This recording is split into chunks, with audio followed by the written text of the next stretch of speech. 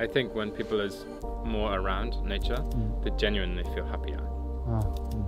So if you feel connection to nature, when you're around nature or do gardening or something, people's like happiness is much higher.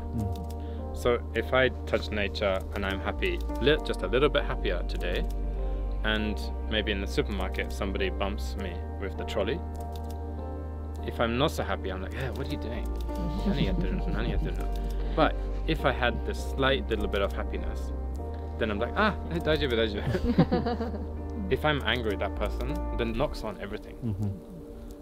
But if there's a little bit of happiness, then the knock on goes down.